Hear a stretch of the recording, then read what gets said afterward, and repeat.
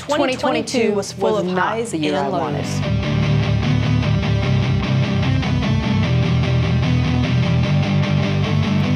2022 was not the year I wanted. 2022 was full of highs and lows. But it's setting the table to make me hungry for 2023.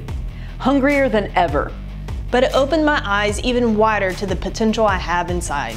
I'm not taking with me the baggage of this season. The baggage of race morning in Galveston where I was ready to quit.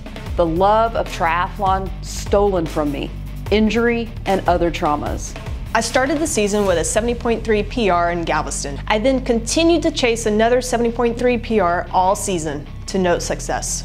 The baggage of regression on the bike and on the run. The endless hours of grinding just to be mediocre.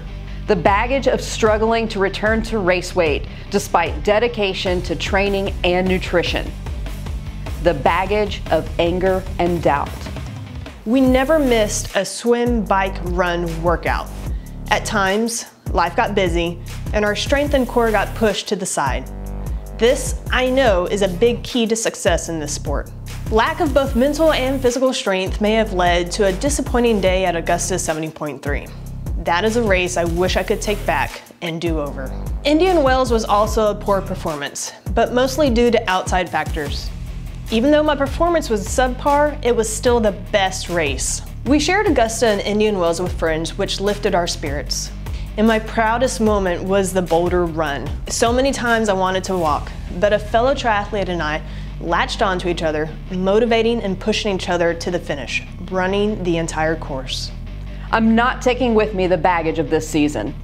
What changed? Indian Wells was my rebirth.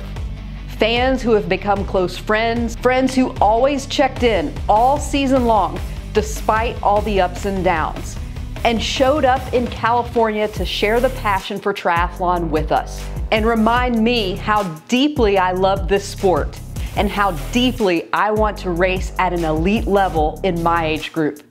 And I will. The energy is positive. The motivation is burning. The process has begun. While December had many personal challenges, the bonds we have created this year in triathlon has the fire inside me bursting like Mount Mauna Loa. 2022 was hard. Now it's time to start moving forward again. After all, that's what triathlon is about. Changes are coming in 2023. I'm ready. Let's go.